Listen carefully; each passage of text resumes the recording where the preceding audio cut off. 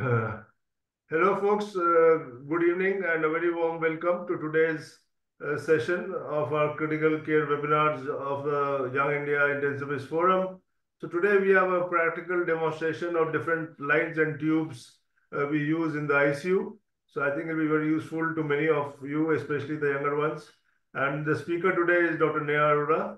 So she is a senior consultant in critical care in Paras Hospitals and very well versed and good with all these procedures. So I hope you like this. We'll take any questions in the end. So first she'll do a live demonstration of all the lines and tubes, showing the actual lines and tubes, and in the end there'll be some slides to cover what she couldn't cover. So with that, over to you, Dr. Neha. Good evening, everyone. I'm Dr. Neha Arora. Today, we are going to discuss the various tubes and lines that we are daily using in the ICU. Various metallic, various plastic or other lines that are actually we are used either for the monitoring, either for the helping the patient in feeding, as a or the other lines that we use for the urination, the feeding, the ventilators, the airways, protecting the airways. So there is a large versatility of the lines.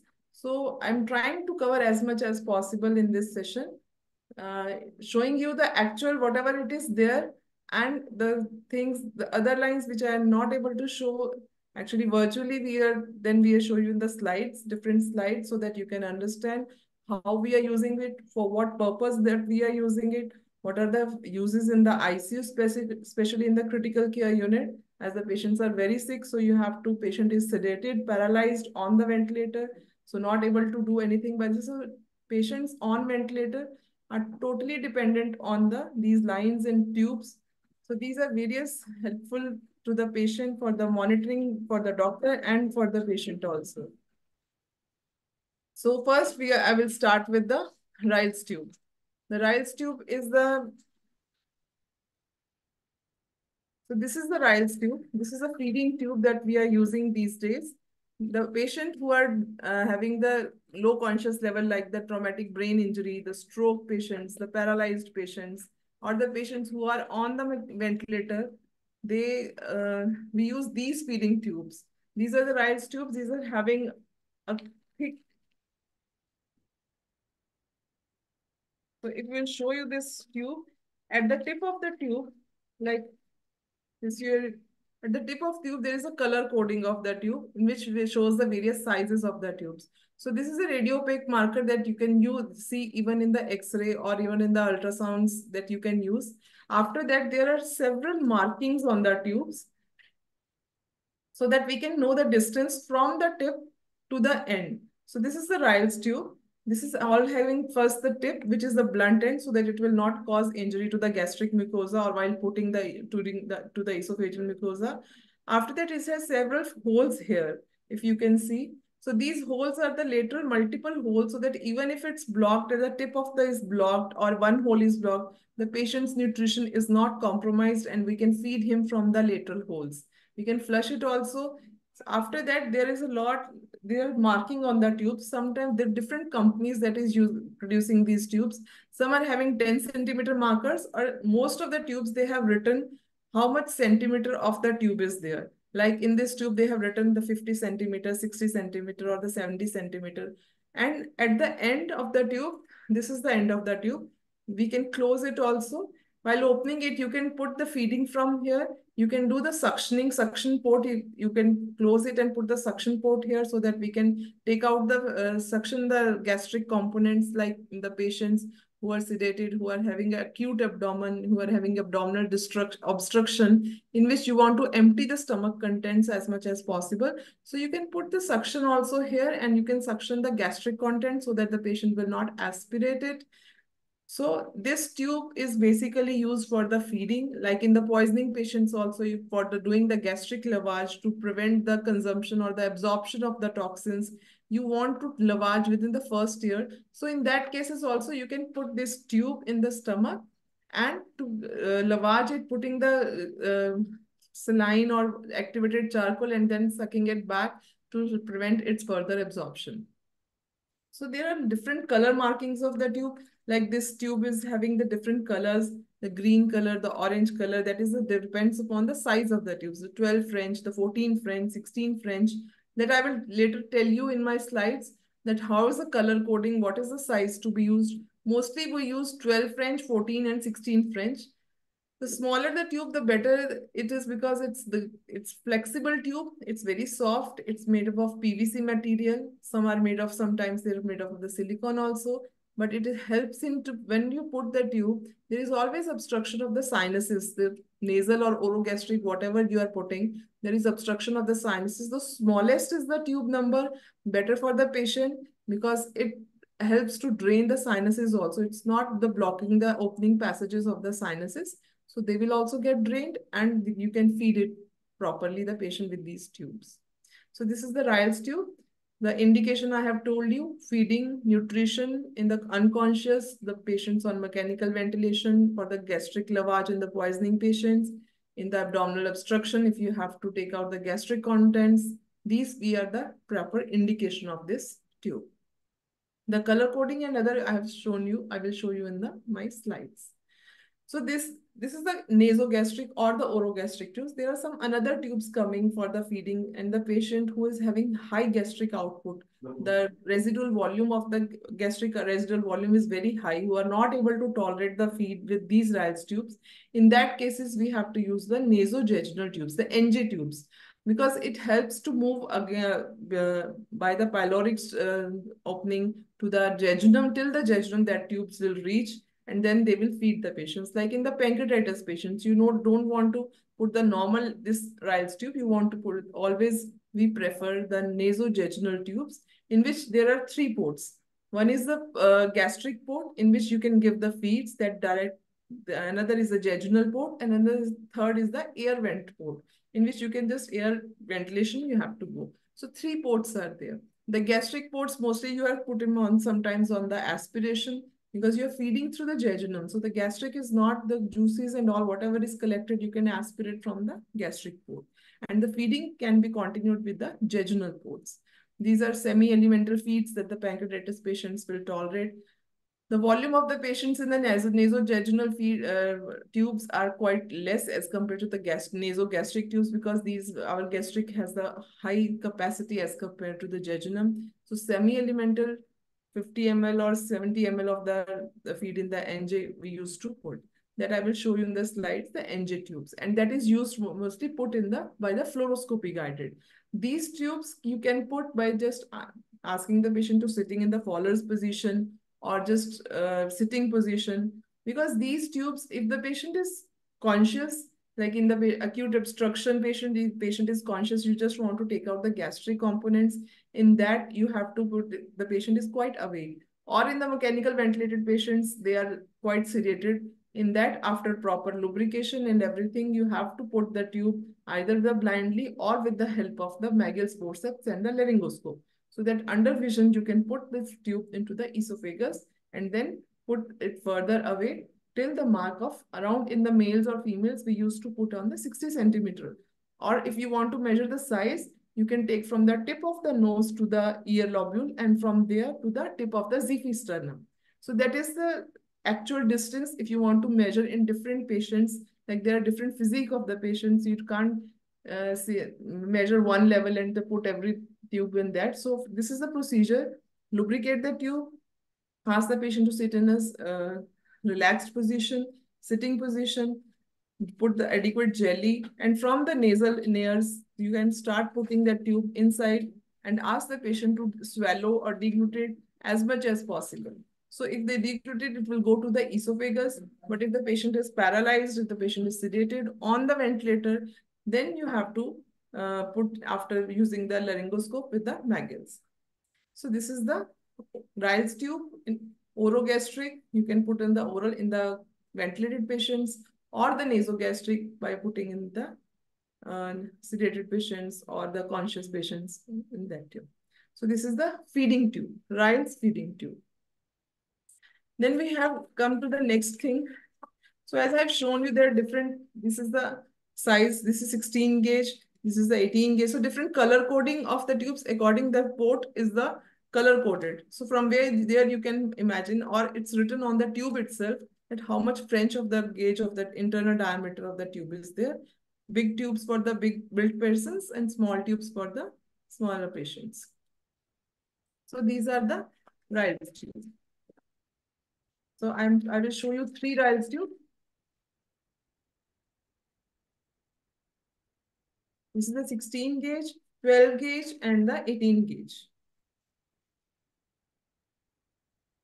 Next, that we are coming on for the patients who are coming in shock or the patients who are coming to the ICU, they need fluid resuscitation. And the first thing that the doctor put in the patient is the intravenous cannula. So this is the cannula that we are using in the peripheral veins. Basically, we are using this cannula, whatever the veins we are using in the under the skin, the peripheral skin, whatever veins, you can just put these cannula. So these cannulas are the intravenous flow systems in which you can put them into the vein and you can connect the intravenous tubes here and start the pushing the saline or the fluids to the patient. So these are also color coded. They have different lengths. These are the peripherally inserted only. So these, what we have to use, these are color coded. The pink is mostly 20 gauge. The green one is the 18 gauge. The gray one is 16 gauge. So there are different gauges with different length of the patient. Depending upon the type of vein you can put. If you are seeing a small vein, then you can put the 20 gauge or the 22 or 24. In the pediatric, we can use a 24 gauge also. But if you can see the good visible vein, you can use the 18 gauge. So what is the use of these intravenous cannulas? These are used to push the fluids, the medications, whatever we are antibiotics, whatever intravenous medications we have to give the patients, we can give through these catheters if the patient is in the ICU or even in the hospital. These are the must for all the doctors and the patients.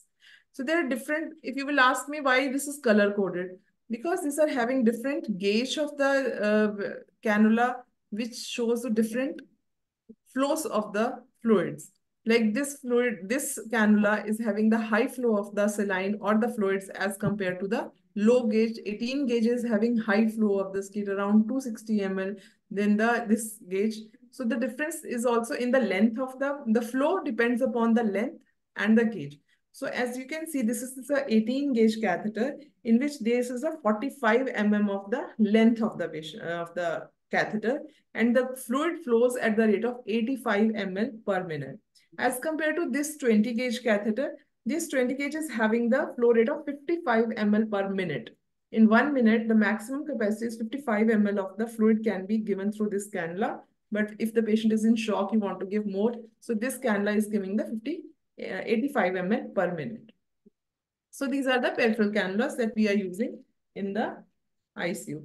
But if the patient is in shock, the veins are collapsed, you are not able to find any of the veins, then what is the answer? You have to give the medication, you have to give the fluids because the patient is in the shock. So then we can't use the peripheral veins. Then in that cases, we mostly use this is the central venous catheter system, in which we are using the central veins of the patient.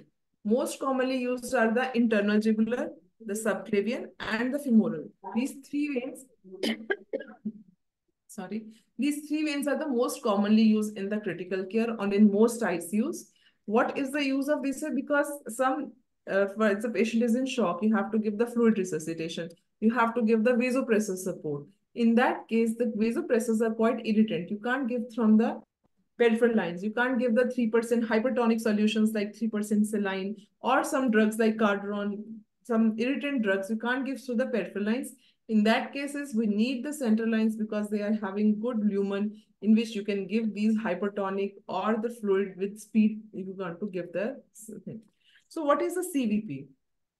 This is a catheter, as you can see. This is a catheter, the polyvinyl chloride catheter that is quite friendly to the human skin or the human tissues.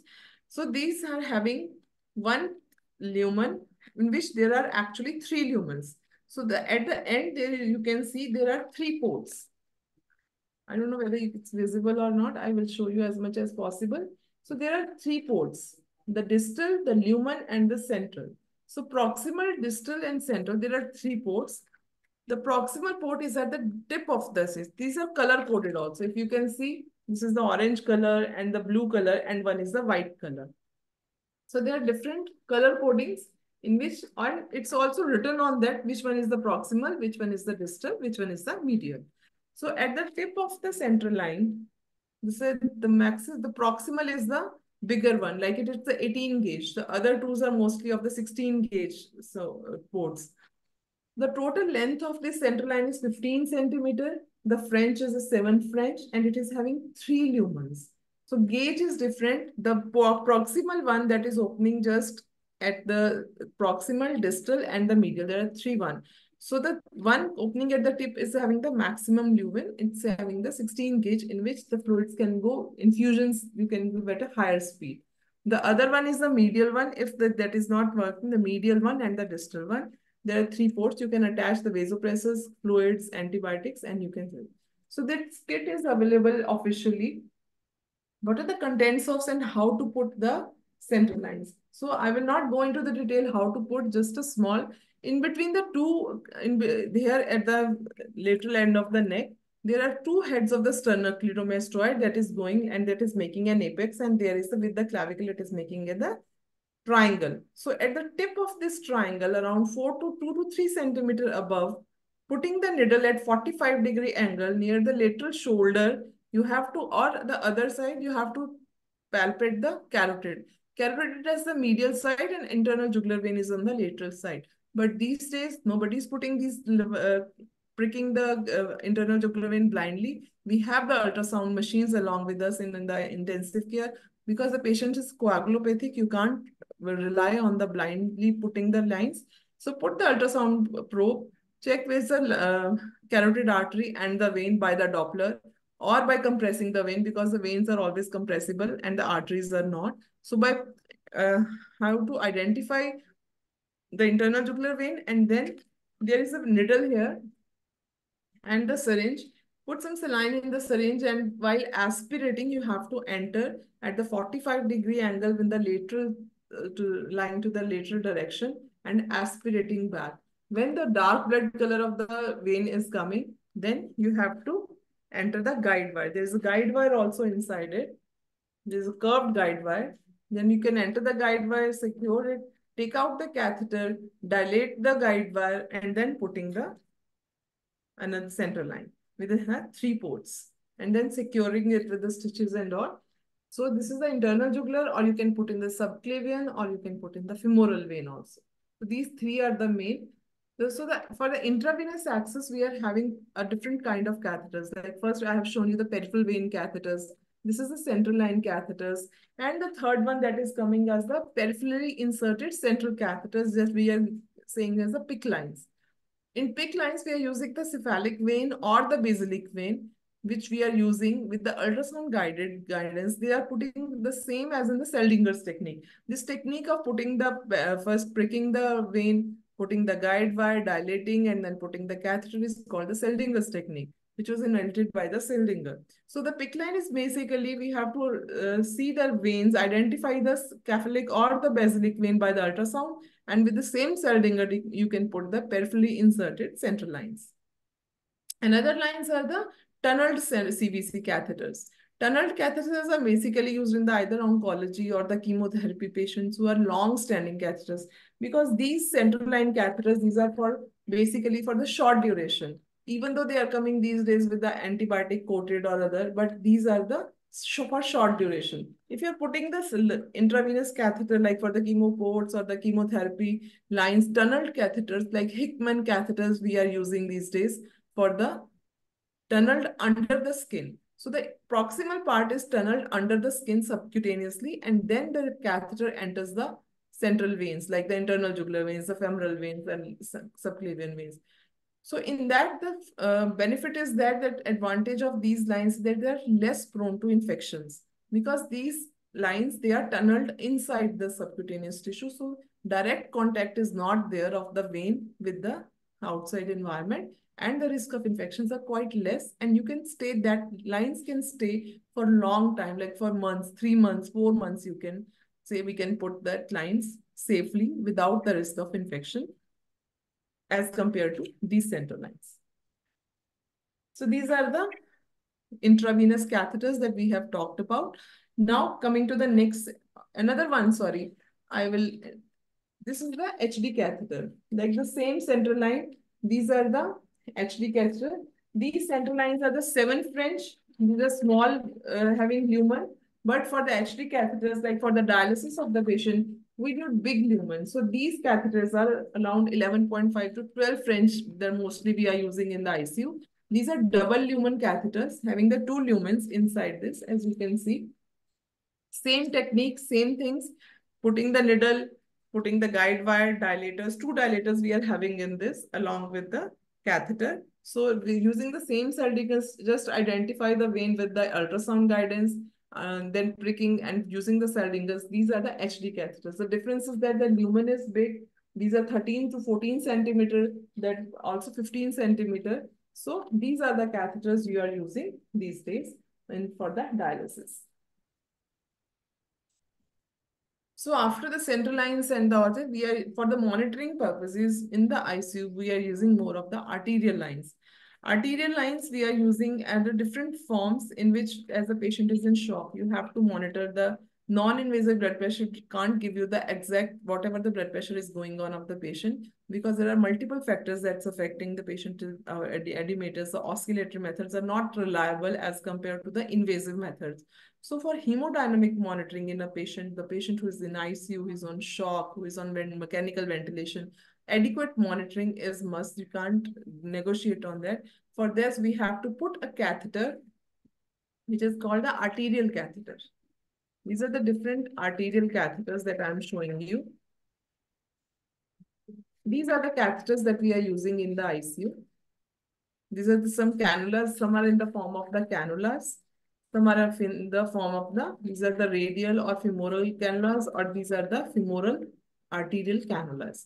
In which by after using the Allen's test and showing the proper, under the sterilized conditions, proper painting and draping, you are putting the needle either in the radial artery, in the or in the femoral artery. Then using the same technique, putting the needle when the patient, there is a flush of blood is coming because the arterial pressure is quite very high. By using the color of the blood, by seeing the blood pressures of the blood, or even with the ultrasound guided, you just cannulate the artery and then put this catheter over the guide wire. So this is the artery, and then you have to connect that with the transducer's help to the monitor, in which you can monitor the systolic and the diastolic BP, the mean BP. There are multiple things you can achieve, you can come to know by these arterial line waveforms that I have shown in the slides. But just showing you the catheters, this is the radial or femoral, and this is the femoral curved catheter that we are using mostly for the femoral vein cannula, femoral artery cannulation. So transducers also we are using, because I will show you the transducer.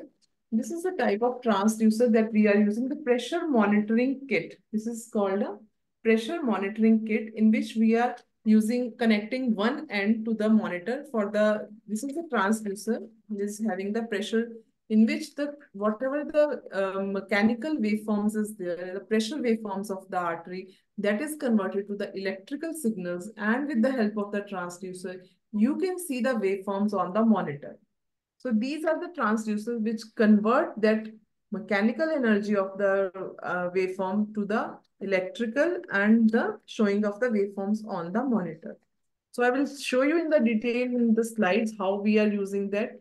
So for the, as the arterial pressure is quite high, you have to keep the, for flushing of these transducers and these lines, you have to put a normal saline. Previously it was still heparinized saline, but these days we are just putting the normal saline, making it a higher pressure system with a 300 millimeter of the mercury we have to, and then we have to do the flush test to flush all the clots, all the bubbles, gas, everything, whatever is there, we have to remove that. Then we have to do the proper leveling of the transducer, proper zeroing of that. Then, and after that only we connect the arterial lines with the transducers to the monitor, and can see the blood pressures, can see the pulse pressures, everything you can, cardiac output, even you can get from these waveforms. So these are the transducers, that is a high pressure system. These are the non-compliant tubings. Whatever we are using, these compressed, these are the pressure in the non-compliant. So the whatever the pressure is there in the artery, it will get manipulated, will not get changed with the compliance of the this transducers, and will get you the accurate reading there. So these are the transducers. The central lines, arterial lines, cannulas, these all everything we have done. So another thing, the airway in a critically ill patient is very, very important, as the patients who are having traumatic brain injury, who are having strokes, who are very sick on the shock, they are not having the mental alertness. We need to oxygenate, because their own airway, own tongue, own muscles can get obstruct the airway and can cause the hypoxia to the patients. In that cases, we have to ventilate the patient. So what are the things we need to go ahead with for the ventilation of the patient? As the patient, you have to put the masks on the face of the patient. But the patient, we have, as the patient is unconscious, they are not having the tone of the muscles, and that is obstructing. So to open up the airway, even with the mask, because masks just can give you the oxygen, but to open the airway, you need some airways. That is called the nasopharyngeal airway or the oral airways. So this what I'm showing you is the oropharyngeal airway. Yes. These all airways are color coded. They are having different colors depending upon the size. So how do you monitor, how you will, so what is the mechanism, how you will use it? Whenever you're putting the airway, it will displace the tongue to one side so that the tongue will not obstruct your patient's airway. So with these type of the airways, this is having a bite block here. So the patients will not bite the tube. So this is, can prevent the bite block. This is the outside flange that you can hold to keep the airway. And this is the bite block. And this is the curve that is according to the human mouth curve. It is going towards the hard and soft palate. The curve is like this. And there's a distal opening here. That is, there is a hollow. This is hollow airway. There's an opening here and opening here. So when you push the oxygen from here, it will displace the tongue. It will, the bite block will prevent its bite block. The flange is outside the mouth. You put the mask here, and from this hollow, it will displace the lung another and cause the direct air, oxygen to go into the patient's larynx and the trachea. So this is in the oropharynx, from mouth to oropharynx, and the posterior pharyngeal wall. This airway will help. Yeah, so according to the size, you what size you have to use from the nose to the earlobe, you can just have to see how much is the airway we can use. There are different nasal airways. These are the soft nasal. So how to, first I will discuss this, how to use it. So initially when you have to enter, you have to put the jelly, you have to open the mouth like the head tilt, chin lift, how the BLS maneuver that we are using to open the airway of the patient. Then you have to lubricate it well with the jelly. You have to insert it like this. And then after it reaches the soft palate or hard palate, you have to rotate it 180-degree and then to insert it further, because this curve will get fit into the mouth according to the hard palate and the soft palate. This will touch. So you have to enter it like this, and then you have to rotate it 180-degree here and then to insert it. After proper lubrication, the patient should be well sedated, because this is a hard plastic. So it can cause injury. If in the awake patients you are putting it forcefully, it can injure the mucosa and cause more bleeding and can cause more obstruction if your patient is not properly sedated or not able to, like they're fighting with the this thing. So this is the oropharyngeal airway. Another airway that I'm showing you is the, these are the nasal airways.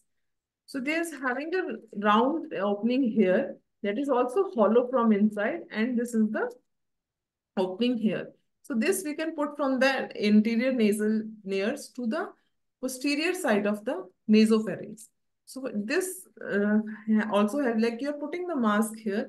So if the oral you are not able, the patient is not opening the mouth and their patient is not able to, your patient is not that much sedated, they're fighting, they're not opening the mouth. So in that cases, these nasal airways will help you a lot, because this can also maintain the from the nasopharynx to the oropharynx and then the larynx. So this is the anatomy. So you can, if the your nasopharynx even is patent and it is going, the oxygen is going to the posterior pharynx, then it will go to the larynx and to the trachea. So these, how the, there are different sizes. And this flange of the nasal airways, you can buckle it with the safety pin even to the outside so that it will not migrate inside the ears. For this, first you have to lubricate it also. The size you can have to see from the tip of the nose to the tragus. Like this, you have to measure from the patient's this, how much is the size, because different physical build of the patient depends. They're all the mostly it's the 7 to 7.5 to 8 number is mostly used for the adult males and the females. So you're putting these airways, lubrication, and then just put it like that and secured it with the safety pin or just some any bandage so that it will not migrate inside. But before that, you have to, the indication I have told you, but what is the contraindication? In which cases you should not put even this or the oral one. There are some contraindications like the basilar skull fractures, or if the patient in the basilar skull fractures, the cribriform plate is broken, so these airways even can migrate to the from the basilar skull fractures even to the cranium and can cause more damage than the benefit. So the contraindication if the patient is having a lot of coagulopathy, bleeding, so these can you have to be very careful while putting these airways. So to maintain the patency, first is the mask you have to put with the BLS, head tilt, chin lift, jaw thrust. And then if, even after that, for the advanced airway, we can use, if we are not able to ventilate the patient, either use the nasal airway or you can use the oral airway. After ventilating the patient, now what next we have to do? We have to put the endotracheal tube. So this is the endotracheal tube, which is cuffed. There are different, what are these tubes? These are the tubes that you have can put either from the mouth, mostly from the mouth, but in some cases nasotracheal tubes also coming. So from the mouth, you can enter the tip of the tube from the larynx to the vocal cord opening and you enter the trachea by this tip of the tube, and this connector is outside to which you can connect the ventilator circuit from here and give oxygenation, proper oxygenation to the patient. These tubes are put with the help of the laryngoscope. Mostly the Magills, the whatever different type of laryngoscopes are coming, the curved one, the straight ones, the Magills, the Macintosh. So or video laryngoscopes, there are different laryngoscopes that are coming. So you can use this endotracheal tube. These are also hollow tubes because oxygen you have to give. Other features of this tube, this is having a opening at the distal end here with a cuff here, which you will have to inflate so that it will prevent the aspiration of the things going further into the trachea. So when you inflate the cuff, there is a pilot balloon here. This is the pilot balloon, if you can see, with a string attached, which comes at the attached to the endotracheal tube. So you have to inflate. There is at the tip of this balloon, there is a one-way valve. You can inflate it can attach a syringe here, put around 5 to 10 ml of the and inflate this cuff. So if you will put the air from here, the cuff is here near the tip. Here, I hope you can see that the cuff is here. Along with there are different black markings. These black markings, should be at the level of the vocal cord. When you are entering, you are putting the endotracheal in, doing the endotracheal intubation and putting the tube. So these black markings should be at the vocal cord level. And there they have written the internal diameter. So there are different sizes of the tubes that you have to use. Mostly we are just roughly idea by age by 4+4 is the method you can how to, but mostly in young adults, like in females, you are putting 7.5 to 7, and in males, you can put 8 to 8.5 number tubes. So they have the markings of the centimeters, they're different so that you can see what level should be at the lip level in which you are putting. This black mark should be inside the vocal cords. This cuff should be inflated. This is having an opening here, but if this opening get obstructed, there is another opening on the lateral side of this thing, which is called the Murphy's eye. Even if this sometimes with the secretions or something, if this the main opening of this endotracheal tube get blocked, then your ventilation will not be hampered because this tube has another opening called the Murphy's eye near the tip of the patient tube, from which you can give the oxygen and do the suctioning of the things. These days, along with this, these are made of different materials, the polyvinyl chloride, the polyurethane, the silicone tubes. There are different materials in which these tubes are coming. As these all tubes are tissue friendly, soft according to the curvature. There are some angled tubes are there. In these today's, the new one is having the subglottic suction also, in which there is another suction here. There is a tube here from which you can, above the cuff, this is the cuff, there's sometimes secretions the pile up on above the cuff of the tube. From there is a subglottic suction in which you can just aspirate the contents above the cuff, and it prevents further chances of the aspiration. So this is a more protective subglottic mask. So these are the endotracheal tubes that we have used, or another tubes that we these are the catheter mounts. Catheter mounts we are using these days to connect to the with the endotracheal tube, so that it will have, it is angled. It is having opening here for putting the fiber optic bronchoscopy, like your intubated patients. You don't want to totally disconnect it because oxygen insufflation is must. So you can just open this port and you can enter the fiber optic bronchoscope. And this is angled so that the ventilator circuit will not get torn, will not get bent or kinked. So this is the catheter mount that we are using along with this endotracheal tube. This is the 15 millimeter connector of the tube that can get connected to the catheter mount, and from the catheter mount you can attach the ventilator circuit of the tube. So these are the tubes that we are using here.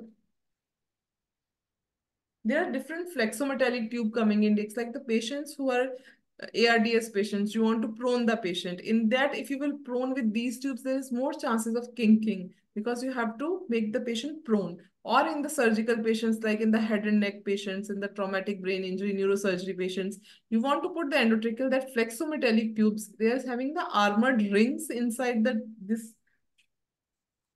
Inside this part, there is a wiring of the flexum metallic rings as there, which helps to patient to move or bend the tube without kinking it. So that flexometallic tubes we are mostly using for the before proning the patients. There are some another tubes coming which are called the double lumen tubes. The double lumen tubes mostly in OT they are using for the different lung surgeries. But in the from ICU point of care, the double lumen tubes, they are having two lumens which are ventilating to different lungs, the left lung and the right lung. With the bronchoscopy guidance, you are entering that tube into the trachea and confirming it with the bronchoscope, the adequate position. These are having the advantages like your one lung is bleeding, you don't want to soil the other lung, or your one lung is having the lung abscess which gets burst, and you don't want to having this the other lungs to get infected. So in that cases we are using double lumen tubes, in which the two tubes are getting separated from each other, and the blood, the pus or the secretions, they are not going from one lung to another. So not you in that cases we are using the double lumen tubes according to the patient's need. So next that we have come, we am showing you the tubes are the intercostal tubes. Whenever you are having the pleural effusion, there are different intercostal tubes that we are putting inside the pleura of the patient. The indications for putting the intercostal tubes are the pneumothorax. And when you are putting the line, sometimes the pneumothorax happened. The second, the COPD patients came with the pneumothorax, primary pneumothorax or the secondary pneumothorax. Another is a massive pleural effusion, like in the patient of malignancy, or in the patient having the infections, that is having the syndemonic effusions. In the patient you want to drain the fluid, in that cases we are putting the intercostal tubes inside the pleura of the patient with the ultrasound guidance and the other landmarks we are using for putting the tubes, so that we can drain the pleural fluid, we can drain the air or the fluid, and then we can show you. So this we are that what I'm showing you. This is the Cook's chest tube set. This is the Hall test that in other terms we're using. Previously, we are using the trocar tubes, the intercostal tubes with the help of the trocar, but they are having more chances of the injury as compared to these tubes.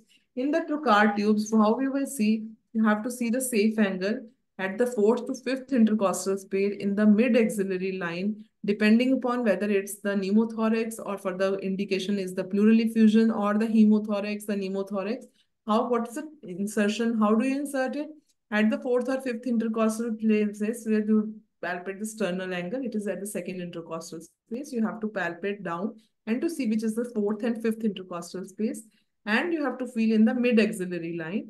There you have to make a neck, you have to separate the skin, the this is subcutaneous tissue and everything.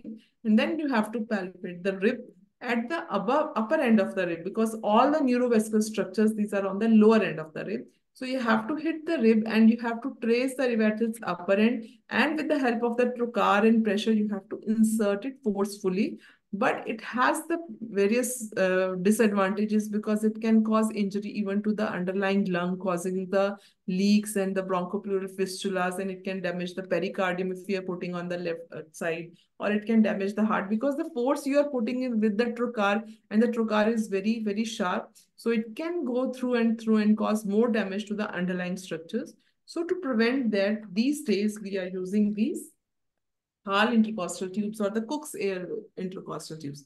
In this, you can see there is a needle. Here is the needle.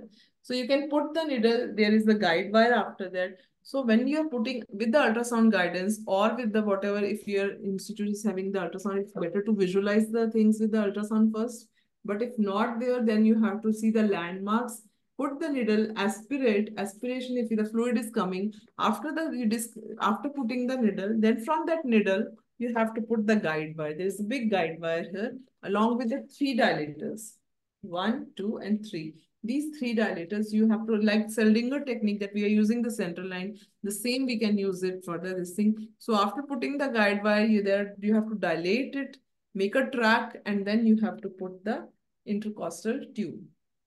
This is having more benefit that it is not, you are not pushing forcefully any trocar. So the chances of, and you're doing it under guidance with the less force. So that risk of underlying damage to the underlying structures will be definitely less with these Lingus techniques, rather than blindly putting that with the trocar tubes. So this is the intercostal tubes. The next one that I'm going to show you is this is the Foley's catheter. So this is the urinary drainage system. As the patient is on ventilator, patient is sedated, your patient is not able to, and your patient is in shock. You want to measure the urine output. The patient is in acute kidney injury, that the worsening kidney functions with the metabolic acidosis. So you want to measure the urine and the output of the urine. So these are the catheters. These are the Foley catheter. This is having two lumens at the side back, and the tip of the catheter, which is round in shape, so that it will not, these are round and blunt, because it will, you have to put this tube from the urethra of the patient to the bladder after putting the proper jelly and after sterilizing the area properly, because these are the contaminated areas. So you have to sterilize, you have to clean it well with this betadine and all. You have to put the adequate jelly, the lignocaine jelly, because these are the irritant structures that are all the foreign, these are the irritant structures.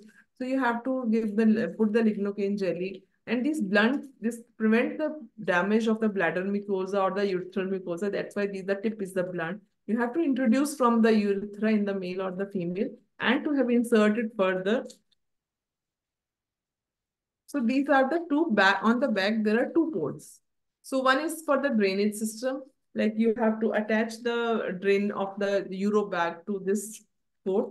They are having written the French size, whatever is there, along with the how much connecting the Euro bag directly to this thing. And there is another port. The two ports, the another port is for putting, there is a balloon actually here at near the tip of this Foley's catheter, which will get inflated in the bladder. So you have, after putting the catheter, to secure it and to prevent it back, you have to put the water or the air inside the balloon system. This the another port is to inflate the balloon, which is at the tip, so that it will get inflated and it will not get pulled out. So there are two ports here. One is to attach to the drainage system, and another is to fill the balloon, which is at the tip of the catheter. This is made of polyurethane. This can be for because this is less toxic. These are friendly to the human tissue, and this causes less irritability. So these catheters you can keep even for 1 or 2 weeks. But if you want a long catheterization, like the patient who are having, the indication for putting the catheter is like for the patient who is having a large prostate, the patient who are paralytic, sedated, paralyzed, the traumatic brain injury patients who are not conscious, the patients who are in shock, the patients who are having kidney injury. So in that cases you are putting, but in the patient who are surgical patients who are having strokes, massive strokes, who are not having the good conscious level, they want this urinary catheter for long time. In that case, we prefer the silicone catheters. Silicone catheters, you can make them stay long. Even the antibiotic impregnated catheters are coming these days that you can use to prevent the further risk of infection to the patient from these catheters. These are having the two lumens. There are another type of catheters, urinary catheters are coming, which is having the 3 lumens instead of the 2 lumens. The third lumen is for the irrigation of the catheter. That mostly we are using that 3 lumen catheters.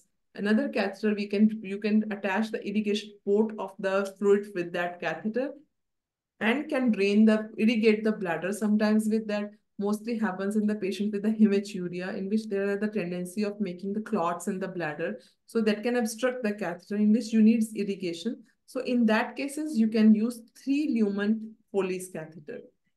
And also you can use that in the intra-abdominal pressure monitoring. Like these are very thin structures and the bladder wall is also very thin. So if the catheter totally urinary bladder is totally drained, then the abdominal pressure is transmitted by the bladder and which can be measured by the 3 lumen Foley's catheter, in which you can drain the whole of the urine. Then you put 50 to 60 ml of the fluid from the third lumen, and then you have to clamp the catheter, and with the pressure transducers, you can see the intra-abdominal pressures and can manage the patient in the critical care unit according to the abdominal pressure. What is abdominal pressure? If the patient is going into the intra-abdominal hypertension, then you have to make the measures to reduce the intra-abdominal uh, pressures so that the patient will not have the intra-abdominal compartment syndrome, in which they will hit the lungs, can hit the urinary kidneys and cause more damage. So you have to monitor the intra-abdominal pressures, like in the surgical patients, there is a lot of bowel edema, the patients with ascites, in the patients with pancreatitis, in which you need intra-abdominal pressure monitoring to prevent the further damage to the kidneys, to the gut perfusion, to the lungs, everything you want to manage that. So for that, the 3 lumen Foley's catheter we are using instead of the Foley's catheter. This is only for the drainage of the urinary catheter, but another lumen is there in the 3 lumen catheter, which is used for the intra-abdominal pressure monitoring. So there are some ascitic drains coming these days. The drains that we are using.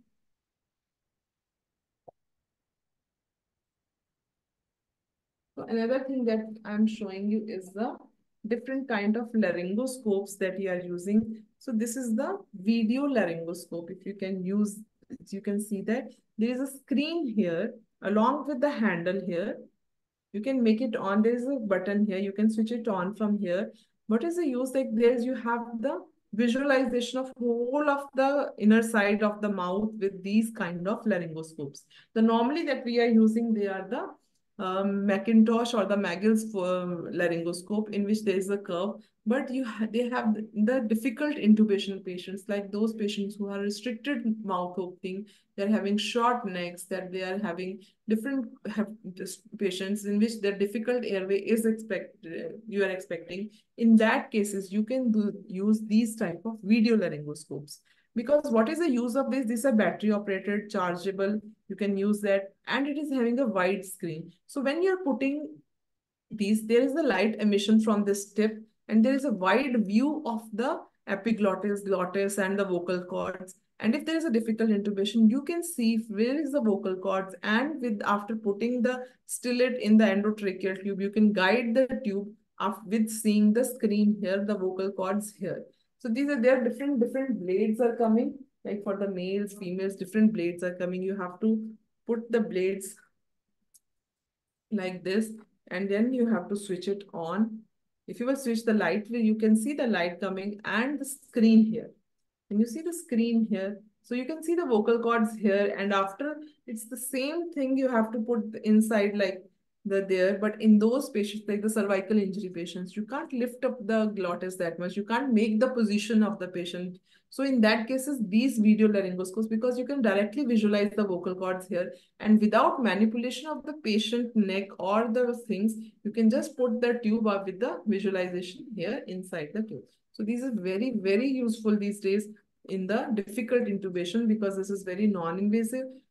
So these video laryngoscope coming in the either in the Macintosh or the CMAC or the Glide scope or the McGrath. There are different of the laryngoscopes that you are using these days for the difficult intubation patients. And the most importantly, the fiber optic bronchoscope that is we are using these days for the difficult intubations, because in that you don't need to, even the awake intubation you can do in those patients. You don't want to give the sedation in the difficult intubation because you are not sure whether you are able to ventilate the patient or you are able to intubate the patient. In that patient, you use the fiber optic bronchoscopes, and you can use the awake intubation of the patient without sedation. And that is the actually very, very helpful to the clinician in protecting the airway, because you can directly visualize the vocal cords. You can put the tube after proper anesthetizing, putting the superior recurrent laryngeal or superior laryngeal or glossopharyngeal blocks. You can anesthetize the airway with the lignocaine, and then you can put the fiber optic bearing, the railroading the tube above the bronchoscope, visualizing the oropharynx, the posterior pharynx, visualizing the epiglottis, and going towards the vocal cords, and then railroad that endotracheal tube. The patient tolerates the procedure very well, and you are very protecting the airway without risking that whether you are able to ventilate, or you don't want to sedate the patient. In that cases, fiber optic bronchoscopy is actually very, very beneficial. So another thing that I'm going to show you next is the pleurevac system. I have not shown here, that we will show in the slides. The another one tube that I want to show you is this is the bougie, or you can say the Fuchs airway exchange catheter. Airway exchange catheter, these are the long catheters with a hollow tube inside it, and there's a connector here. Because you can see there's a connector here from which you can give the oxygen with there. These are small lumen tubes, but these are long, around 50 to 100 centimeter tubes that you can put. If you are doing the intubation, you are not able to visualize the property, you're not able to put the tube inside. In that, you can use these bougies or these airway exchange catheters. You can put above them in the fiber optic bronchoscope, you can put over that, and under the vision, you can put that into the vocal cords and then railroad the endotracheal tubes over there. So these airway exchange catheters, even if your tube is, you want to exchange the tubes, your cuff of the tube is broken, the patient is having difficult airway, you don't want to do again the laryngoscopy and to visualize, take out the tube and take the risk. In that cases, you just from the previous endotracheal tube, put this airway exchange catheter, put oxygen on the behind of this thing, and then take out the previous tube, and above that put the another tube with the oxygen insufflation going on. As the distal end is, you can connect to the oxygen port, and you can oxygenate the patient, prevent the hypoxia, exchange the tube if the patient tube is broken, if the cuff is broken, if the patient has bite the tube and it's deformed. In that cases, you can use this airway exchange catheter there. So these are the various tubes I have shown you virtually, but now I'm going to show you my slides. Just a second.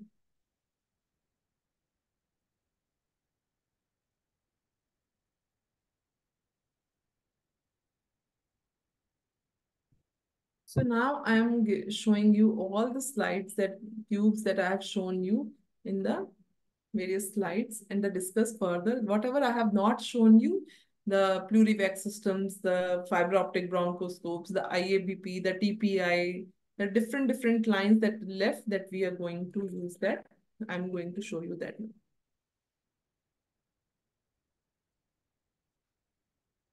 So this is the rise tube that I have already, the different color markings I have shown you, the different color markings. The 14 gauge is the green one that I have shown you, the 16 gauge, 18 gauge, the drainage port with the lock, the having the lateral eyes, and with the radio opaque line inside it, so that even in the X-rays you can confirm the position in the stomach, and you can see the position. It's not kinking, it's not going to the bronchus. You can confirm it. So it's having the radio awake line. It's kink resistant. So this is the Riles tube that I have already shown. How to insert it, see that, how measure the how to size of the tube and lubricate it, and then put it through the mouth. It is going to the esophagus till the stomach and drain the gastric contents. So purpose we have already. Another one is the fracas tube. Sometimes these tubes, the Riles tubes, are so soft that they are not getting inside the stomach. They are getting kinked or they are getting coiled inside the mouth itself. In that difficult patients in which you're not able to put the normal Riles tube, we putting the Frecker tube. This is having the advantage that it is having a stellate or the guide wire inside, which make it quite this lumen. It's quite hard, and you can put it by the, if the patient that not able to swallow, these tubes, Frecker tubes, having the advantage of less coiling up because this is having the guide wire. And after putting the tube, you can confirm the position with an X-ray, putting the guide wire, taking out a little bit of the guide wire, and then seeing that the how it is a position. So in that patient's Frecker tube is quite beneficial as compared with the other Riles tube. So this is the tube I have shown you. Nasojejunal, like in the pancreatitis patients, in the patient who are having high gastric residual volume. In that, there is the tip of the patient, there is a radiopaque markers and the decompression holes. If the tip is getting blocked or something, you have the holes of the side. There is a ports for the gastric decompression to taking out the gastric juices, and the jejunal feed port in which you can give the feed to the jejunum of the patient. Different sizes, different materials, polyurethane, silicone, different length. These tubes are quite more length as compared to the Riles tube. The Riles tube length is mostly 75 to 80 centimeter, but these tubes, because they have to travel a long distance as compared to the nasogastric or the orogastric tubes, so these are having approximate length of 130 centimeter. So that it can reach the fluoroscopy guided, you have to put this tube till the jejunum and then to feed the patient. So another tube that I'm going to discuss is the Sangstick and Blackmore tube. Like in mostly CLD, chronic liver disease patients who are having the upper GI bleed patients with having variceal bleeding, in that patients, you have to put this tube. This tube is having two balloons. One is the esophageal balloon and another is the gastric balloon. And there's having three different ports at the end. One is the gastric balloon, another esophageal balloon, and the third is for the gastric aspiration. So the patients who are bleeding a lot, you have to give a tamponade effect so that the bleeding will get reduced till your gastroenterologist will come to the ICU for shifting the machine. The patient is bleeding profusely, so the patient is going to shock. To prevent that bleeding, you have to use this Sangstick tube. This has to be put from the mouth with the under the sometimes with the laryngoscope. First, you have to freeze this patient tube so that to make it hard, otherwise it gets coiled up even in the mouth itself. So you have to make it hard by freezing it and then putting the jelly and all and putting blindly into the mouth. You have to use sometimes the laryngoscope, or you have to protect the airway first, definitely by the intubation, and then to put the tube, because the upper GI bleed patients have the tendency to aspirate the blood. So after intubating the patients, you have to put with the laryngoscope and the Magills enter the tube and then push the tube. They're having two lumens, the gastric balloon and the esophageal balloon. Most cases you have to, after putting the tube, after adequately going inside, then you have to first inflate the gastric balloon, approximately volume of 250 to 400 ml of the volume, because the gas is a capacity. When it gets inflated, it will cause a tamponade effect. Their gastric aspiration port, as you can see beyond at the distal part, you can see the gastric aspiration opening. So after inflating the tube, whatever the blood is getting collected, you can aspirate by the gastric aspiration port. And after that, sometimes you don't, if there is a gastric varices, then it will get cause the tamponade and the bleed is not there. But sometimes there is a esophageal varices. You are not sure because you have not done the endoscopy. So in that cases, the esophageal balloon, you have to inflate that balloon with the esophageal balloon port, insert around the 40 to 50 millimeter ml of the air, and to 40 millimeter of the pressure you have to maintain to inflate the esophageal balloon. There are different length markings on this, and then you have to pull it back with the, and to 1 kg of the weight you have to, so that it will get stuck on the gastroesophageal junction. It will not get displaced till your gastroenterologist is coming and then doing the endoscopy. And to prevent the patient from profuse bleeding and to prevent the patient going to the shock, This tube is quite beneficial to the clinicians mostly in the variceal bleeding in the upper GI bleed patients. That tube is having three lumens, the gastric, three ports, gastric port, gastric aspiration, and esophageal. This is the Minosta tube, which is also used for the upper. It's having the same, the esophageal and the gastric balloons, but it is having the four ports along with the extra esophageal aspiration port. So next line that I'm going to discuss is the EVD drains that mostly we are using in the traumatic brain injuries or in the intracranial hemorrhages, in the patients who are having hydrocephalus, in the patients who are having high intracranial pressures. In that, we have to put a tube in the lateral ventricle of the patient and to connect it to the outside collecting chamber to reduce the pressures of the brain so that the brain will not get herniated on the non-communicating hydrocephalus. There are many indications of putting that tube. So in this tube, in this picture that I will show you, there is a lateral ventricle in which you have put the EVD drain. After that, there is the pressure setting for the drainage of CSF. Mostly 10 to 15 ml of CSF you can drain per hour. And there is a collection chamber, which is we have to zeroing horizontally the level of the tragus of the air. So you have to zeroing is very important because to negate the pressure of the atmospheric pressure, you have to, because there is always a tendency in all the, even the central lines or the arterial lines, you have to do the leveling and the zeroing. That is must if you are using the monitoring purposes, because these it can also be used to the intracranial pressure monitoring also. So this is a temporary drainage of the CSF from the lateral ventricles to a closed collection system outside the body. At what point you have to do? So you have to see the coronal sutures. These are the horizontal coronal sutures. This 3 centimeter proximal to the coronal suture and 1 centimeter proximal to the coronal suture and 3 centimeter lateral to the midline or the interpupillary line. You have to see that. You have to enter the needle in that lateral ventricle and then you have to drain it. So this is the insertion that I have shown in different diagrams. With the coronal sutures, you have to identify the 1 centimeter beyond that you have to see the Pocher's point. Mostly we are used to aiming. This diagram is showing, so this is the from nasion 11 to 12 centimeter behind that 3 centimeter off the midline and the interpupillary line in the point at which the interpupillary line and the 3 centimeter off from the behind the nasion. That point you have to aim the catheter towards the medial canthus, that is approximately 1 to 2 centimeter anterior to the coronal sutures. In that, you have to enter the lateral ventricle, you have to drain the system, and you have to positioning the system at the level of the tragus. The zeroing should be at the level of the tragus. So endotracheal tube that I have already shown you, the standard 15 millimeter connector.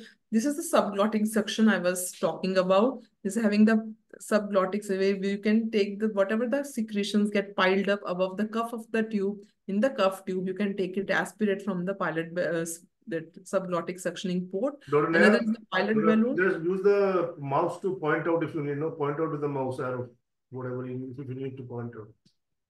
Okay, sir. Just a second. Now you can see, sir. So this is the connector. So this is the subglottic suctioning. You can see, sir, now? Yeah, good. Okay, this is a subglottic suctioning port that you can use. This is the pilot balloon from which you can inflate and the cuff is getting at the distal end of the tube. So there's a opening here. One is the Murphy's eye here. The lateral eye I have already discussed. There's a cuffed hair. This is a transparent PVC tube. If you will do the cut section of the cross section of the tube, it is like that, in which there is the cuffed balloon lumen, the internal diameter of the tube, that is the opening here, and here is the suction lumen. So this is the normal endotracheal tube we are using. Already we have discussed the mechanical ventilation, resuscitation during diphtheria or edema, laryngeal edema you can use. These are the flexometallic tubes I was discussing because it's having metallic rings that will prevent the kinking of the tubes if you have to change the position in the prone position or the lateral positions or the surgeries in the prone. This flexometallic tube is used. So the airways we have already discussed, from the nasal tip of the nose to the tragus. You have to measure the length. These are the soft, pliable, not causing injury, opening the nasopharynx, and you are able to ventilate the patient. So this is the girdle airway. This is a wide block. So this is the outer flange, which you are outside the mouth to hold it. This is the bite block that prevents the biting of the patient teeth by the teeth of the patient. This is the curve that is actually using the hard and soft palate, kink resistant curve, so that it push the tongue away and of epiglottis forward, keeping the epiglottis off from the posterior pharyngeal wall. So because it's going from the anterior mouth to the posterior pharyngeal wall, so it keeps the tongue away from that, and its tapered edges is to reduce the direct trauma to the mucosa. Color coding that we have already shown you, different colors for the different sizes is there, from the pediatric to the neonatal to the adult, male, female. So these are the various sizes. How much is the length of the Goodell airways? The method, how to use it, you have to put with the airway tip, the tip of the airway point up, and then you have to insert, and then you have to rotate to 180-degree like this, and then to enter the further. Video laryngoscope, we have shown there's a battery here. The tip of this having the light source which is emitting, and you can directly visualize without manipulating, like without the patient is having cervical injury, difficult airway, you can't use that. In that patient, you are using that video laryngoscope. So you can put that laryngoscope as usual, and you can visualize the wide area of with the this. These are the different kind of laryngoscopes holding pediatric sides and different blades are coming of the different according to the whether you're doing intubation in the large adult or the pediatric or the new. So this is the fiber optic main bronchoscope that we are using these days basically in the ICU in the difficult airway patients, or for bronchoscopies, or for suctioning in the patients who are having increased secretions, the mucus plugging causing collapses of the lung. The bronchoscope can be used to even open up the collapse, take out the secretions, take out the foreign bodies. So these are very beneficial to the intensivist. So here is the eyepiece of the patient in which you can either visualize this is the tip of the fiber optic bronchoscope. The light is emitting from this, and there is a camera here. If you can see the cross section, there is a light guide here. There is a lens here from which you can see, and there is a channel outlet. There will be, and there is, you can do the suctioning of the secretions also. So if you will do the cross section of the tip, it will look like this. It is actually having four lumens, one for the light, one for the lens, one for the outlet, and one for the suction. So this is having different markings. This is the totally insertion tubes. Here, there are many openings. One is to the eyepiece so that you can visualize it, or you can connect it to the camera and see on the big screen also. There's a channel port. There's a suction here, tubing attached at one port here. And there's a light source that is used. You can put the light here. There's a different batteries or charge which is coming. So these all are there. I can show you here in the another one. So this is a suction port which you can attach there. This is the catheter insertion channel. You can want to flush the things, or you want to give medications to the patient, or you want to take the biopsy from the lung tissue. You can do from that. This is the camera or the head in which you can either directly see from the eyepiece or connect it to with the wire to the screen in which you can visualize the vocal cords and everything on the big screen. This is the light. There was the light source. So there is an extension and flexion control of the working tip. The tip is getting extension or flexion if you put the thumb here and move the things. So it's just like driving a car. You have to enter the fiber optic bronchoscopes. You have to stand on the patient's head and on the back of the patient head and enter the scope through the mouth after proper anesthetizing with the nebulizations of the lignocaine and putting the superior laryngeal nerve, glossopharyngeal nerve blocks you have to put to anesthetize the airway. You have to put this tube from here, enter here. From here, doing the suctioning, whatever the secretions are coming in, you can suction from here. And the movement of the tip with the flexion and extension of the tip, you can go to the different lobes of according in the X-ray or in the CT, which lobe is collapsed. You want to open the specific lobe for that direction. These flexion extension working tip is there. So this is very beneficial to the clinicians these days in the ICU. Uses we have done that biopsy, the aspiration of the secretions, or in the difficult intubations, direct visualization of the vocal cords, aspiration of the retained secretions, bleeding if it's there, then you can control it in the patients, or the therapies also, so you can give from there. So as I've told you, stand on the head end and to visualize it. Airway exchange catheters, we have shown hollow tubes, big long tubes, oxygen insufflation ports are there. Airway exchange, you can put the tube, put the airway exchange, take out the first tube, put the new tube over that. So you can do the airway exchange catheters with the help of this, you can change the tubes. Supraglottic airway devices in the patients of the difficult airways who are you are not able to ventilate with the mask even after putting the either the nasopharyngeal or the oropharyngeal airways. You can use the blindly these supraglottic airways. These have the benefit of getting this aperture bars is there. There is a big aperture here with the cuff there. So you inflate the cuff with this pilot balloon. This will make a seal around the glottis of the chest, and whatever air you can push after putting the circuit and oxygen here. So it will go directly to the above. These are above the glottis. That's why it's called a supraglottic airways, in which you are not able to ventilate, you are not able to intubate. So these are the devices that actually help to maintain the oxygenation of the patient in the difficult situations.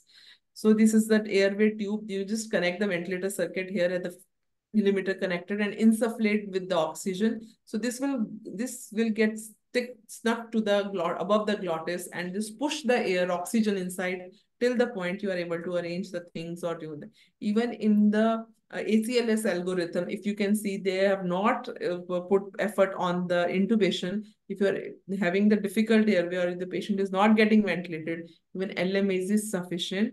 But this classic or the LMAs is having the disadvantage that it can insufflate the stomach also, and the things can aspirate further because you are not inside the vocal cords. It's just above the glottis. So the both of openings are there, and if you push a lot of air, it will get and the patient can get aspirated. So to prevent this, there are how to insert there to prevent this. There is a different type of the LMAs that are coming that is having a tip at their tip. There is a drain tube from which you can put the Ryle's tube and you can aspirate the gastric contents from here itself. You can put these. How to put these supraglottic airways is I have shown you. First, you have to put your fingers. It's just hold like a pen. You have to insert, lubricate it very well with the jelly, and to put the hold it like this, entering the mouth of the patient, and with the two fingers, just another finger you have to insert inside the mouth till as much as possible you can go inside, and then you have to inflate it, connect to the connector and to the circuit. So there are different type of the LMS that these days are coming. These are the LMS Supreme, which is having the bite block to prevent it. There is a gastric suction port is there. Pre-curved is there. There's a cuff is having the molded fine protect airway from the epiglottic obstruction. This is the elliptical airway tube, which is there. Ambu is there, in which this is having the helpful that if they're not able to intubate the patients, you just put this over the fiber optic bronchoscope like this, and you can with the fiber optic bronchoscope enter the vocal cord and then just push this LMA above that. So you can use this as a ventilation also, and for putting this the iGel LMA is having the gastric port, the gastric channel, the bite block, so that it will not get patient's teeth will not get, the buccal cavity stabilizer is there. Here is the epiglottic rest. This reduces the downfolding of the epiglottis. And this cuff is there, which makes a gel-like material. That's why it's called the eye gel, which makes the insertion easier in reducing the further trauma. So this is the combi tubes that we are using. Sometimes you are not able to ventilate the patient, you're not able to intubate the patient. So these are the tubes in which you just blindly putting these tubes. This is having two cuffs. One is the distal cuff, another is the proximal cuff. So this is the distal cuff, which blocks the esophageal and it reduces the gastric ventilation. So whatever you are giving the oxygen or there, you are don't know whether you are giving the oxygen to the trachea or the airway or towards the gastric port. So this after inflating this balloon, you just block the gastric outlet and it will not further over distend the stomach, prevents the risk of aspiration.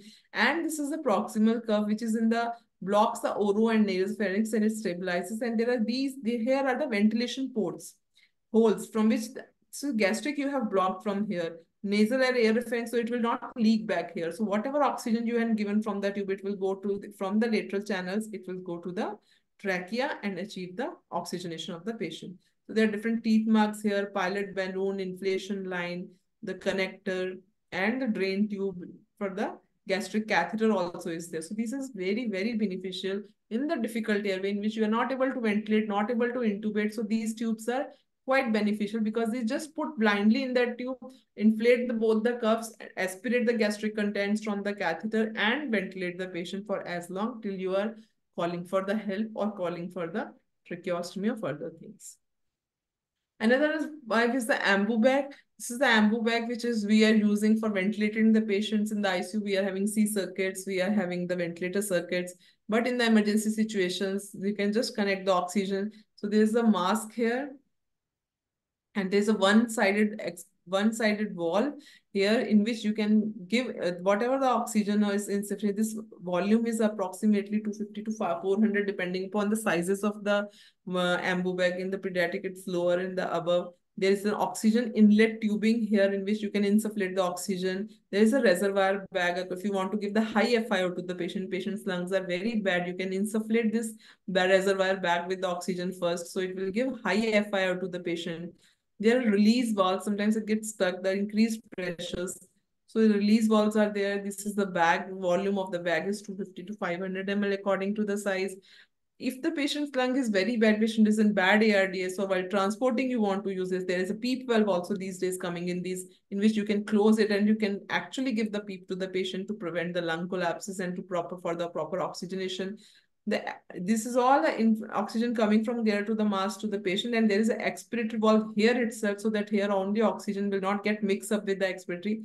So just outside the mask, the expiratory valve to take out the carbon dioxide, and from here reservoir, the oxygen will get mixed, air and oxygen get mixed here, and then you can give to the patient. IV cannulas we have already.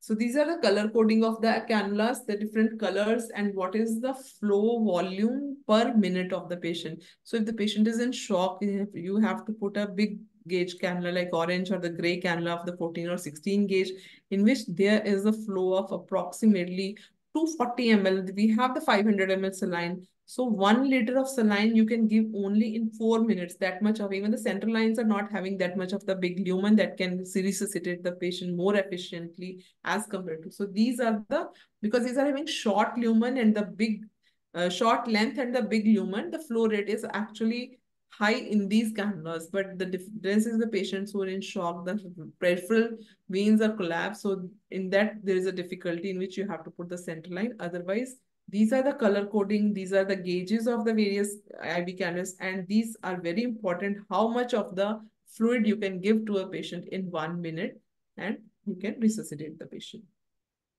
These are the tracheostomy tubes. Mostly if the patient is for long ventilation, patient is in the ICU, the stroke patients, the patient who are not very traumatic brain injury patients, the patients who are very sick, we have to use the tracheostomy tubes. These days we are doing the percutaneous tracheostomies in the ICUs at the bedside of the patient. This is a tracheostomy tube that I am showing. So this is having a connector here, in which you can connect this to the ventilator circuit. So this is a tape attachment. You can attach the bandage or something, the holders from here.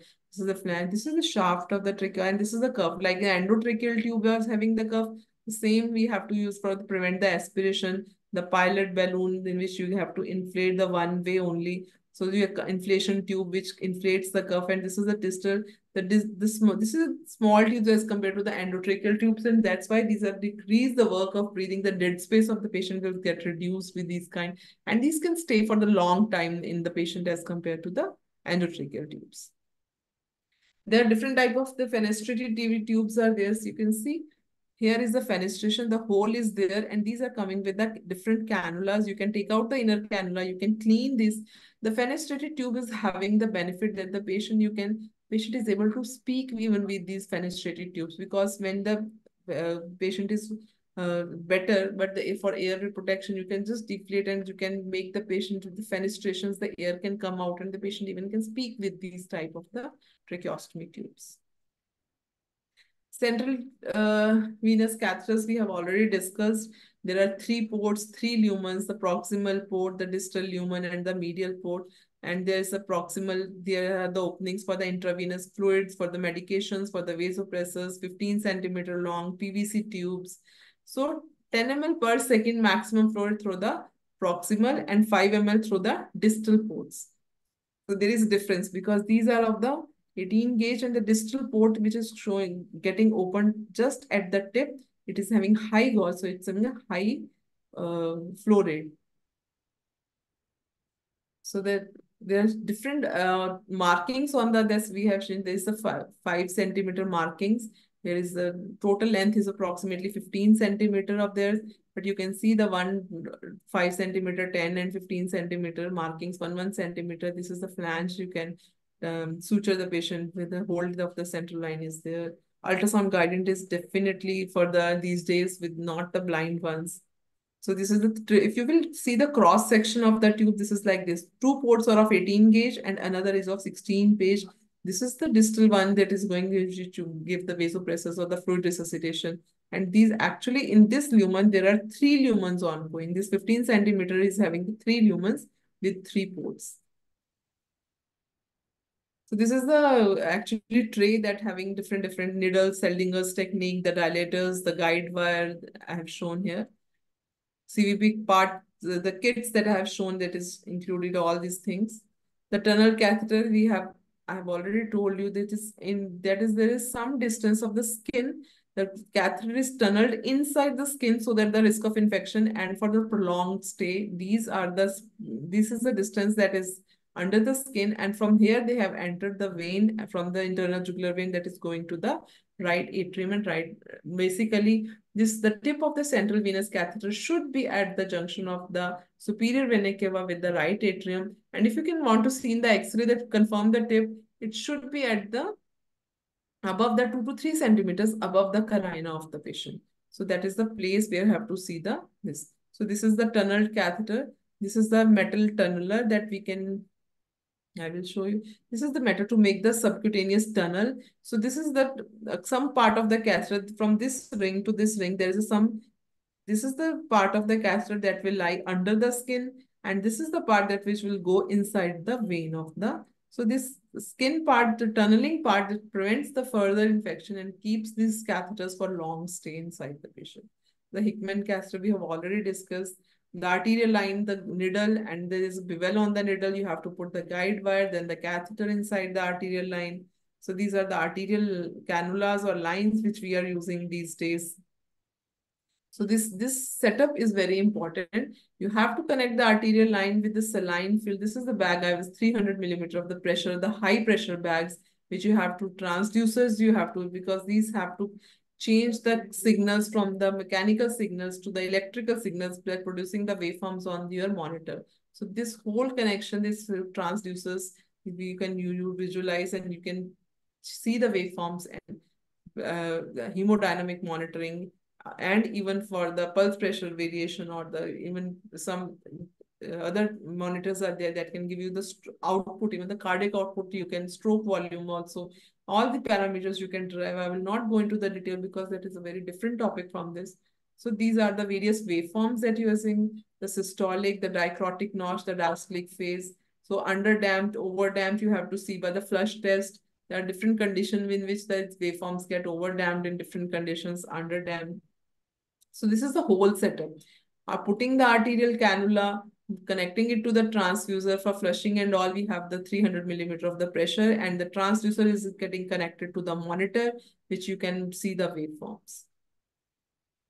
So actually, the phlebostatic axis is the axis in which you have to do the zeroing, you have to do the leveling. So this all is a different topic that we have to use. Yes, these are the trocar intercostal tubes I have shown. They're having different eyes, different markings here. There's a patient, the tip is trocar is there, and you have to push that. But these days, these are not using, we are more using the Cook's or the Thal intercostal tubes. These are the markings in which you have to put 20 centimeter according to the lumen and the markings you have to mention. Here is the size or 28 French, and this is the 28 French. They're written on this because if you have to drain only the pneumothorax, you can use the small gauge catheters. But if you have to drain the pleural effusions or the hemothorax, you wear the big gauge because these tubes, the small gauge or air can you can take out the air, but not the fluids, thick fluids, the empyema. In that cases, you have to choose big lumen, big French tubes so that it can drain the fluid, thick fluid well. So this is very important. The pleural uh, effusions or the pneumothorax, when you're putting the intercostal tubes, how you will drain it. So initially there are one bottle or the two bottle, but these days either we are using these three bottles or we are using the pleurevac systems. So how do we use this? Here the tube is coming from the intercostal tube. You are connecting directly to this thing. So this is just the drainage bottle. Whatever is coming, the air or the fluid that is drained into the this.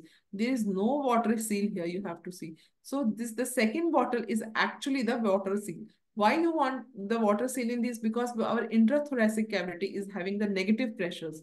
So if you are not, these tubes are not inside the negative pressure, then the outside air can go to the patient's chest. So to prevent that, we have to give the water seal systems here, in which the tip of the tube you have to submerge in the water around 2 centimeter from the mostly 100 ml of water, or 2 centimeter of the tip should be submerged in the water so that the environmental air should not go inside.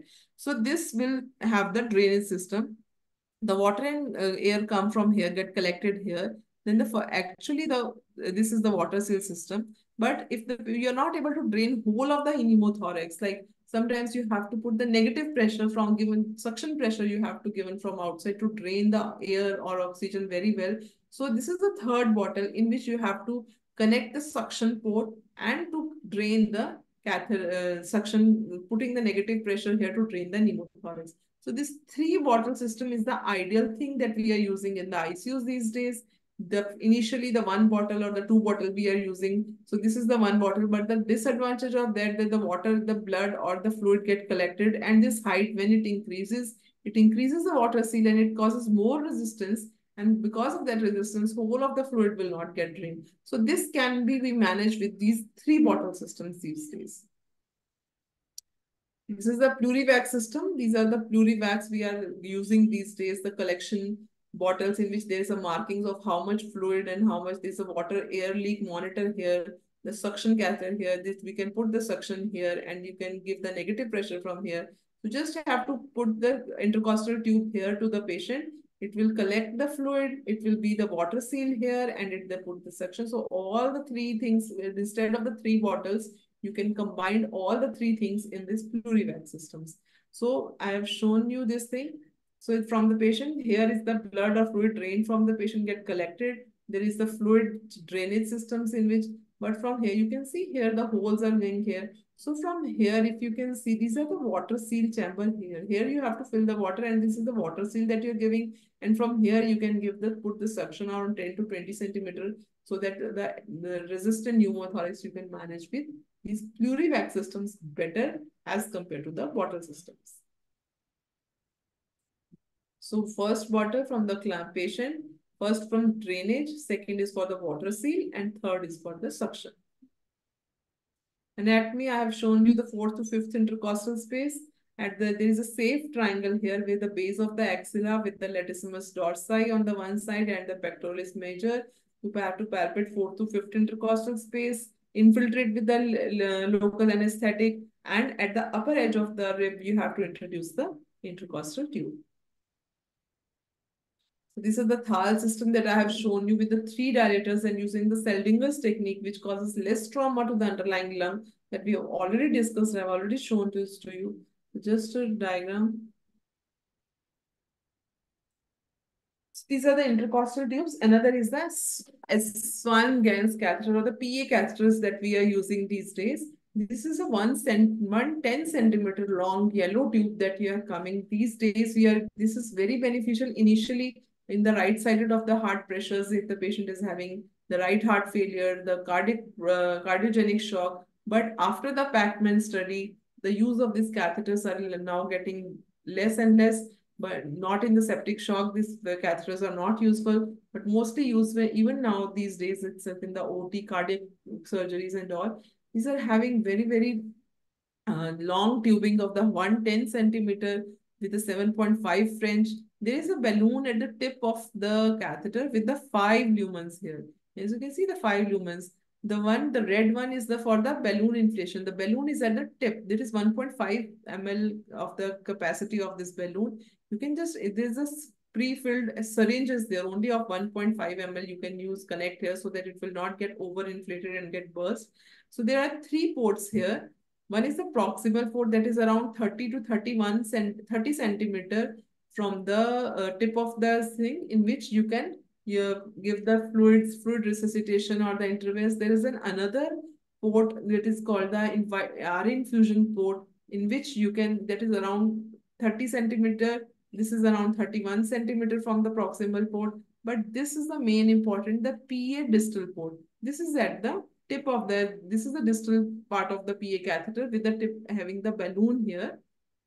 So when you introduce it, you have to just put it like the central vein. You have to cannulate the central vein. You have to put the sheath. You have to put the introducer. And then from inside the sheath, you have to put the catheter slowly and connect the distal port with the thermistor port is also there. When you are going inside, you have to connect and see the various change in the temperature pressures of the system. As you can see, if you will enter, I will see.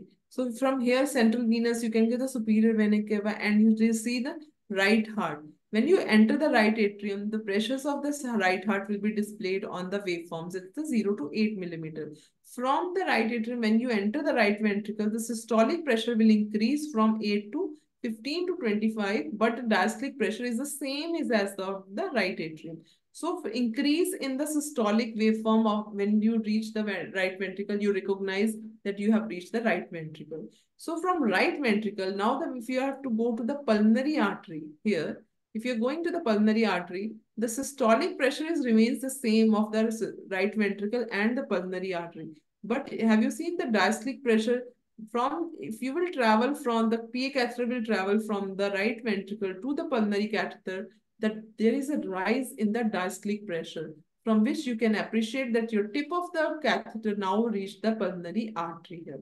So what type of waveform? So see that this time the right is 0 to 5 or 0 to 7 millimeter of, when you reaches the right ventricle, the systolic pressure is increased, but the diastolic is the same as of the right atrium. And when you reach the pulmonary artery, now the systolic pressure is the same, the diastolic pressure has increased. That makes you appreciate that now you have reached the pulmonary artery. Here you have to inflate the balloon, and after the capillary wedge, you can get the pulmonary artery wedge pressure, which is almost the same as the left atrium. And the left atrial pressure, you can say that without it's coordinating with the left ventricle. So indirectly, you are getting the left ventricular pressure. So this is the main purpose and the main how to insert it, how to reach it. And there is a thermistor port here which will help with the thermodilution techniques. You can even monitor the cardiac output of the patient. You can see a lot of things used with the systemic vascular resistance, a lot of derivatives you can derive with using the Swan's catheter, especially in the right side of the heart failure, especially in the other cardiac surgeries, cardiogenic shocks. These catheters are very useful. So the drains, the situs drains that a lot of drains we are using. These are the tip is quite curved of these drains. These are using the Saldinger's technique. Enter the peritoneal cavity here, put the guide where, then dilate it, and then put the catheter and just attach it to the collecting bag. So these are the various drains that we are using. This is the packaging is coming with the syringe, the curved tip sometimes that you have to put the guide wire and to straighten it, and this is the catheter. So these are the ascitic drain, or sometimes you can put them in with the negative pressure even in the pleural also here. Foley's we have already the balloon port which is color coded for the different sizes, and this is the urine drainage plate. This is the cuff I was discussing, that the balloon is there that is help to float the catheter tip inside the bladder of the ball. You have to inflate here with the water or the air, and then this will get inflated and this will make the prevent the pulleys from pulling away. So these are the three channel catheters, as I have discussed, for the intra-abdominal pressure monitoring. This is for the air inlet for inflating the catheter here. This is the flushing medium, and here is the inlet for the flushing medium, and this is the drainage of the urine and all. So this is for the catheter inflation, this is for the drainage, and this is for the third, like in next diagram I have shown you. So this is the bladder. Here is the Foley's. This is the three-way lumen is connected to the three catheters. One is the urine drainage that is going on already. Here for the intra-abdominal pressure monitoring, you have to insert 60 ml of the saline inside the Foley's and then to clamp it. And then with the help of the pressure monitoring, you can measure the intra-abdominal pressure of the patient. In the patients in pancreatitis, bowel surgeries, bowel edemas, ascites, if the urine output is getting less, you want to diagnose whether the patient is not going to the intra-abdominal compartment syndrome. In that patient, the intra-abdominal pressure monitoring, these three-way lumen Foley's is quite very helpful. So next, the things that we are using is the transvenous pacemakers. These are having the leads with the generator is here. Then this generator, there are three knobs. One is of the rate in which you have to, in the patient who is having bradycardia, in patients who are having second degree heart blocks, complete heart blocks, the patient who is having ongoing CPR in which you want the patient who is going to bradycardia, in that patient, for the temporary stabilization of the patient, you have to put the pacemakers. There are three different type, mostly the epicardial, the transvenous is there, and the transcutaneous. The transcutaneous pads you have already seen in the defibrillator or that machine. You just put the pads above the chest, one at the left side of the xiphoid process, another on the back, just down the scapula, and the epicardial and the transcutaneous pacing you can do through till the patient is stabilized. Or you can put the from the internal jugular vein, you can put these wires that will go to the right atrium or to the right ventricle, and you can just connect these wires with this generator, giving, there are three. One is the rate, which gives you the rate, like the intrinsic, what is the intrinsic rate of the patient, like if it's 30 40, you have to keep that rate up, this machine's rates up beyond above that patient's rate, so that it can give the adequate cardiac output with that contractility. Another is the milliampere, that the output is there, that how much electric current or the electric impulse you have to given so that your heart will get contract, that is by the this another second knob that is showing the how much of the output is there. And the third is the sensitivity or the threshold of the patient, that how much sensitive is the heart for the depolarization after getting the current. So this third knob is for that there. So this is the wire that we are using, putting from the internal jugular vein, putting the sheath introducer, and then you enter from this, from the internal jugular vein to the RA and then RV, and then you're connecting these leads to the generator here and giving the impulse so that your heart gets stimulated. And so this is the thing. So this is the diagram in which we have seen, this is the permanent pacemaker, or you can see the pacemaker in the skin. So there are leads are going from here. As you can see, the SA node is in the right atrium. So one lead is going to the right atrium, another lead is going to the apex of the right ventricle. So these leads from outside you can attach to the generator. These can send the impulses, these can send the various chambers, sense the electric impulse, and capture that pulse and causes the depolarization and produces the cardiac output. So these pacing techniques are very beneficial. See, I've already shown you. First is for the rate, how much you want to set the rate for the depolarization. Second is the electric impulse, how much you have to give. And third is the sensitivity threshold, which the myocardium or the endocardium is captures, at which threshold it captures and causes the depolarization. So these three settings you have to put, and the wires you have to attach to the generator here. And these are the wires where you can either from the subclavian or from the IJV or from the femoral. These will go to the right atrium or right ventricle. Depending upon you are pacing the atria, ventricle, or it's a single lead or the dual, there are different codes that is there. The first is the chambers. This, if you will ask, that this is the American Society of Pacing of Electrophysiological codes in for the bradycardia, in which there are five columns. First is for the which chamber you are pacing, like you're pacing atria, ventricle, which chamber is getting sensed. Is the atria is getting sensed, the ventricles are getting sensed, or both are getting sensed. And the third is for the response, whether you are triggering it or you are inhibiting it, or your device is doing both the things.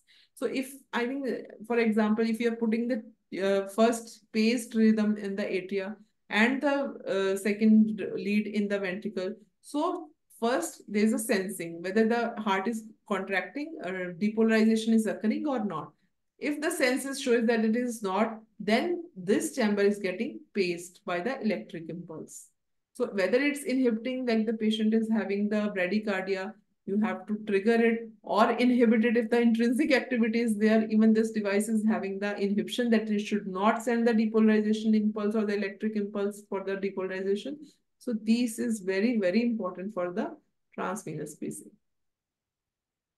Next that we are discussing is the IABP balloon. This is the IABP balloon that we are inserting mostly from the femoral line. This is the balloon. This is a tip of the IABP catheter with a big balloon with a capacity of 25 to 50 cc, in which there is the inflation of this balloon by the helium gas that is very having low turbulence and early inflation and causing less resistance. So this is the balloon that we are inserting. This is the markers. This is the various components of the IABP. Here you can put the stylet. These are the suture pads. There are the gas lumens in which from here the gas will insufflate the balloon and it will get inflated. And now this is the only catheter. Now how to put it? You have to sterilize the area, put the local injection, fluoroscopy guided or maybe the ultrasound guided entrance of the femoral artery. Then you have to put the sheath, transducer sheath, and from inside the sheath you have to put that balloon and then to reach the balloon. So where this tip of the balloon should be there, ideally it should be distal 2 centimeter distal to the left subclavian artery, and this proximal part of this should be above the bifurcation of the both renal arteries. Otherwise the kidney perfusion will get obstructed if that will go. So here the proximal marker should be above the bifurcation of the renal arteries, and this tip should be 2 centimeter distal to the left subclavian artery. So you have to put the pressures, inflate. This is the machine of the intra-aortic balloon in which you have to set the various, like how you have to, what is the mechanism that I will just 2 lines for that. This balloon should inflate in the diastolic phase so that it will cause increased coronary perfusion, and it will deflate in the systole so that the negative pressure, it will cause further improvement of the cardiac output, increasing the cardiac perfusion in the diastolic phase, and in the mostly used in the patients who are having cardiogenic shock or the MI causing cardiac failure, acute ischemia causing cardiac failure, or in the patients who are having the severe MR and bridging for the surgery. For that patient, this IABP machine is used as a bridge therapy also, and in the cardiogenic phase also. So this actually they can pick the systolic or diastolic phase either from the arterial BP or from the ECG of the ECG leads of the patient. So this I have already told you, the pressurized system, the transducers, the flushing systems are there, the pressure tubings, and this all you have to connect to the intra-aortic balloon, intra-aortic catheter that I have already shown. This will get inflated in the diastolic phase and increases the diastolic perfusion of the myocardium. So this is just one waveform, the normal waveform I have shown. I am not showing the detail, the early inflation, deflation. So you can see this is the unassisted systole. So the systole phase is still the dicrotic notch. So when this dicrotic notch came in the diastolic phase, your balloon get inflated in the end. This is your assisted diastole, which is getting assisted by the inflation of the balloon. And this is your assisted end diastole. You see, this is the unassisted waveform and this is the assisted. Here the assisted diastole is more than the normal, and the unassisted systole is actually, if you can see, this curve is less than this unassisted systole. So the systolic curve is less, and this assisted diastole and assisted end diastolic pressures, this is the main reason why the coronary is getting better perfusion during the diastolic phase. Another is the DVT pumps. DVT pumps mostly using for the inflation of the patient who are bedridden, who are not able to move, the contractility of the veins is not there.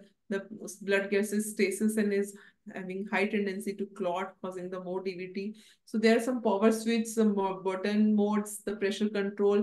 There's an inflation and deflation phase so that the circulation of the veins should be there. There's an inflation of 12 to 14 seconds, and the rest is the deflation phase, in which there is the circulation of the blood flow in the veins is there.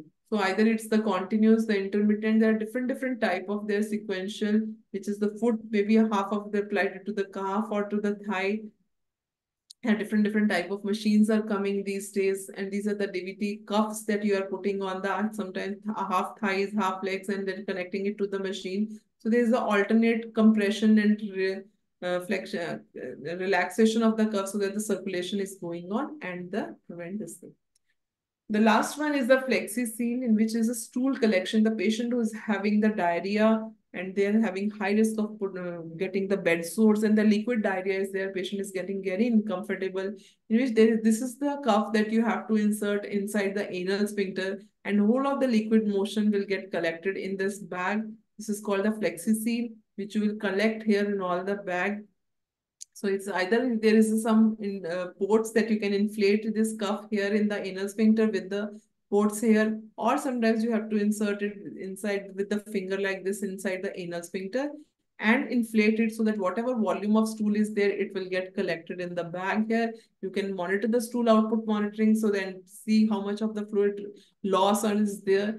And this helps to prevent the bed sore in the diarrhea patients who are long-standing bedridden patients. They prevent this. See. So So these are just all the tubes and lines that we are using in the, I hope I have covered a lot of things. stop share screen, Neha, if you finish. Sorry, sir. Stop the share screen if you are finished. Yeah. So these are the things that we are using, various from the Rice tube, EVD drains, intercostal tubes, ascitic tubes, Foley's catheter, three-way lumen, the stool culture, the video laryngoscope, the fiber optic, IABP, TPI. I think a lot of tubes and lines we have covered in this session. But besides that, definitely the practical, when you are using these tubes, then you will get to know these things better. Thank you. Thanks, Dr. Neha. Very nicely covered. And you've been speaking for a long time, you must be tired. So really thank you. It was a long session. So friends, if there are any questions, we'll take the questions, and we'll wait for a couple of minutes. And if you have any questions later on, when you see the video, as it will be up on our channel in a week or so, then you can put it up in the question box in the comment section. So we'll take the question there. So I think that was very exhaustive, and we tried to cover as much as possible. She showed you some actual specimens also, and rest of the things she showed in the slides. And I hope this will be useful to the students for the exams, and to the practicing people for their day-to-day work. And of course, the idea was not to show the procedures as such, because the procedures can be learnt only at the bedside. So that you have to learn from your seniors at the bedside. So I think there are no questions, Dr. Neha. So thank you so much. Thank the audience for their patience and joining in. With that, we shall conclude. Okay, Neha, thank you. Thank you, sir.